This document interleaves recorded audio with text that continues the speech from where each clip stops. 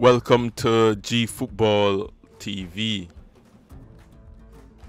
Kaiserslautern and Fürth played out a 2-2 draw in the Bundesliga 2 match day 2. With that draw for Fürth, they are top of the table on 4 points, while Kaiserslautern, they are second on 4 points. For Kaiserslautern, a draw is not a bad result for them.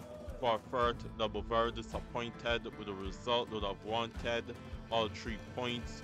When you look at the stats for the match, Kaiserslautern had 57% possession compared to Fürth, 43% shots on goal.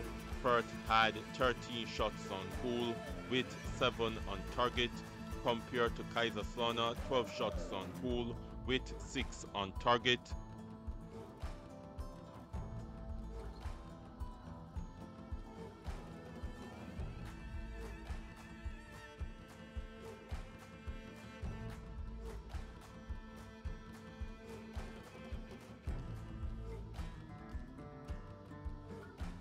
For the latest on the Bundesliga, the Champions League, Serie A, La Liga, and the English Premier League, subscribe to G Football TV, subscribe to G Football TV, subscribe to G Football TV.